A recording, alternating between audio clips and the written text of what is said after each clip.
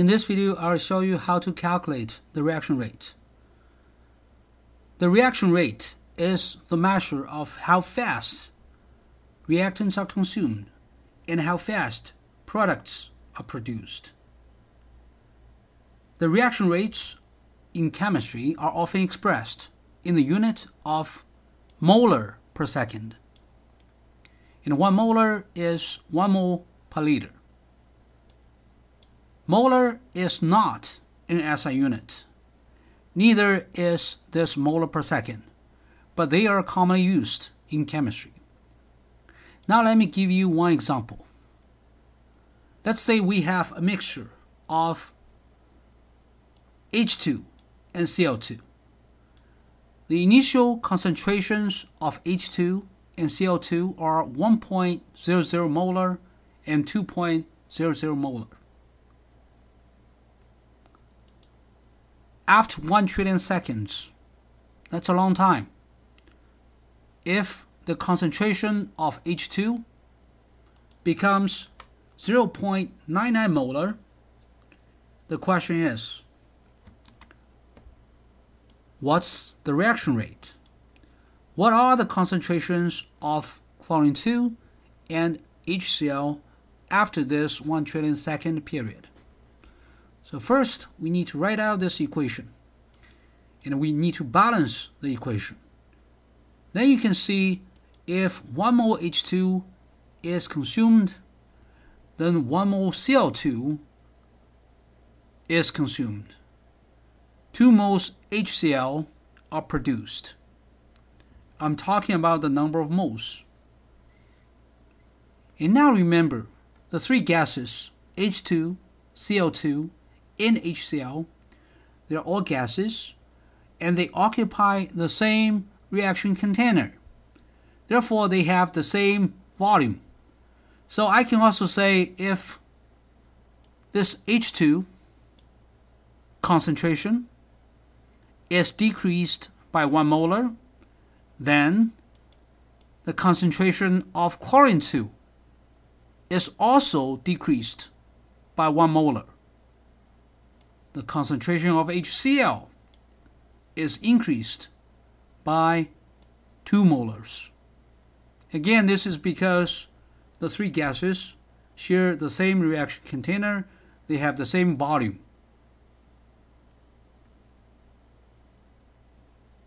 Now let's look at the reaction rate. So within this very long time period, 1 trillion second, this concentration of H2 is dropped from 1 molar to 0.99 molar. What's the reaction rate? The reaction rate is defined to be how fast reactants are consumed. So this is how fast H2 is consumed in the unit of molar per second. And over here, this is how fast chlorine 2 is consumed. And over here, this is how fast HCl is produced. So let's first look at the signs. If we look at this one, this is the change of H2 concentration divided by the time period. And this is obviously negative because the concentration of H2 decreases when the reaction proceeds. Therefore, we need to put a negative sign in front to make sure the reaction rate is defined in a way that it's positive. Similarly, we have negative sign here because, again, chlorine 2 is consumed. Therefore, delta chlorine 2 is negative. We need this additional negative sign. However, if we're talking about HCl, this is the product. HCl is produced. The concentration of HCl increases. Therefore, we have this change of HCl as a positive number. Therefore, we don't need a negative sign in front.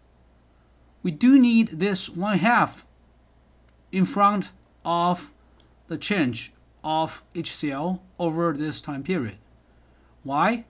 Because when 1 mole H2 is consumed, 2 moles of HCl are produced. So when the concentration of H2 decreases by 1 molar, the concentration of HCl increases by 2 molars. There's a 1:2 ratio. So if you just write this delta HCl over delta T, this is going to be twice delta H2 over delta T. Therefore, we need to include this 1/2 in front to make sure this equal signs hold. Now let's look at the reaction rate. It's negative delta H2 over delta T. So this is how fast H2 is consumed. Delta denotes the change. Therefore, we need to use the final concentration of H2 minus the initial concentration of H2. The change is negative 0.01 molar over this entire 1 trillion second period. So you do the math, the result is 10 to the power of negative 14 molar per second. So this is really, really slow. Now, what about the change of the concentration of Cl2? So if you compare this with this, they are exactly the same. What about the change of the concentration of HCl? There's this 1/2 factor in front of the change of HCl concentration. So we need to take care of the coefficient and the signs properly. Again, the change of the concentration of H2 is the same as the concentration change of Cl2. Therefore, we know the change of Cl2 is also negative 0.01 molar. Okay, again, we're talking about molar here and molar here. All right? Only because the H2 and Cl2 gases are occupying the same reaction container. Therefore, they have the same volume. So, the number of moles of H2 being consumed is equal to the number of moles of Cl2 being consumed. And this tells us the decrease of the concentration of Cl2 is equal to the decrease of the concentration of H2. Alright, so now we have the change of Cl2. It's negative 0.01 molar. Therefore, the final concentration equals the initial concentration plus the change. You plug in the numbers. The initial concentration of Cl2 was given to you. That's 2 molars over here. Okay, and then plus the change, negative 0.01. The result is 1.99 molar. That's the final concentration of Cl2 after this 1 trillion second time period. Now, what about the concentration change of HCl? Well, if we look at this equation over here, okay, the change of HCl is negative 2 times the change of H2. So you need to move this 2 here. So again, the change of HCl is negative 2 times the change of H2, and you plug in the numbers. Well, the change of HCl is positive 0.02 molar because the initial concentration of HCl is 0. So the final concentration is simply 0 plus the change. It's going to be 0.02 molar. All right. Now let's work on a practice problem. In the example problem, H2 and Cl2 are mixed at the room temperature. The reaction is really slow because they don't have enough energy to overcome the reaction barrier. But this time, we're going to mix the same H2 and chlorine 2, and we will ignite the mixture by UV light. So let's watch this video first.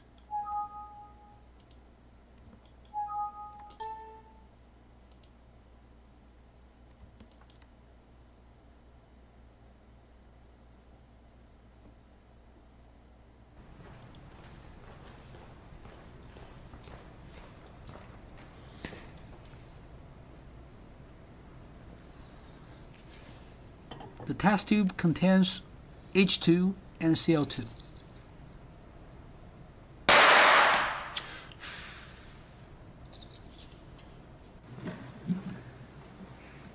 Hi, today we're going to burn hydrogen and chlorine together. We're going to initiate the reaction that's going to drive this cork all the way across the room with a little bit of ultraviolet light from an LED flashlight that I carry around with my work keys. This is a quartz test tube, and it's held in a 3-jaw clamp, small stand. Got a to carry on your keychain, LED light, and that much light initiates the reaction by splitting up chlorine molecules into chlorine atoms so that a free radical chain reaction can take place, which is why this is such a dang fast reaction. We're also recording it in high speed, 480 frames per second, with a little cheesy there, and we're going to see whether we can actually see the reaction happening in slow time. 38. Okay.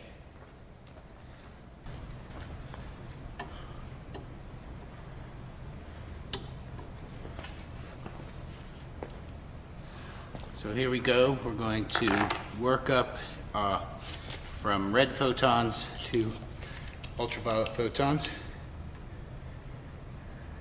Red light, no reaction. Yellow, a little more energetic, still no reaction. Green, bright but no reaction. Blue, sometimes works. Ultraviolet, boom.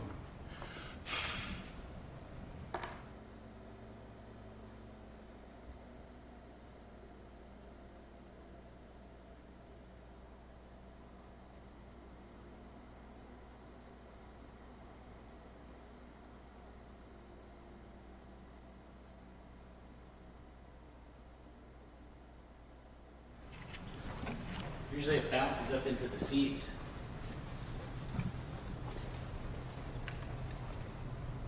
There it is. Ooh, I found it.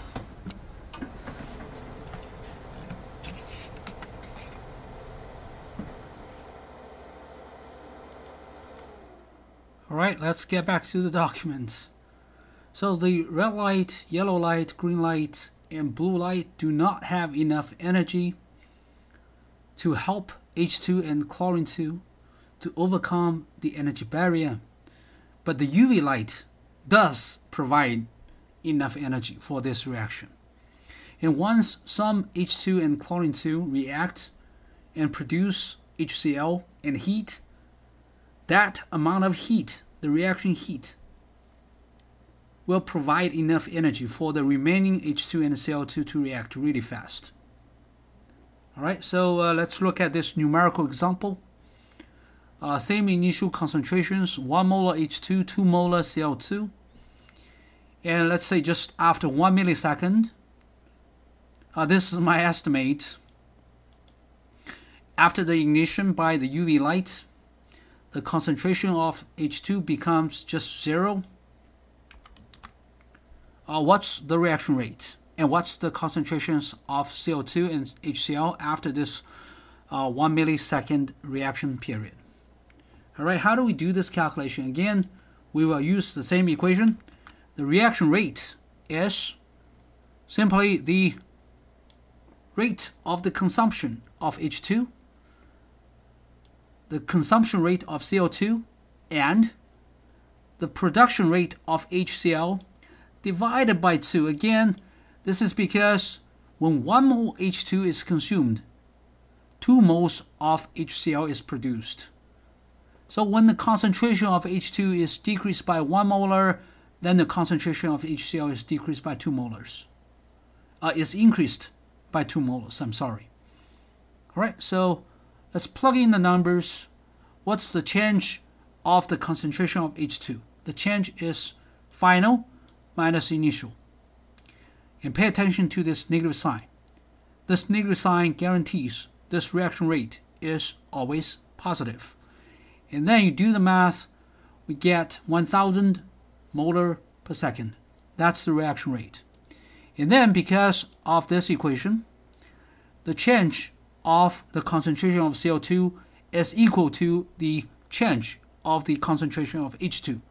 So we get this delta CO2 is also -1 molar. And then the final concentration of CO2 is initial plus the change. The initial concentration is 2 molar, the change is -1 molar. Therefore, the final concentration is 1 molar. What about HCl? We look at the change of the concentration of HCl first.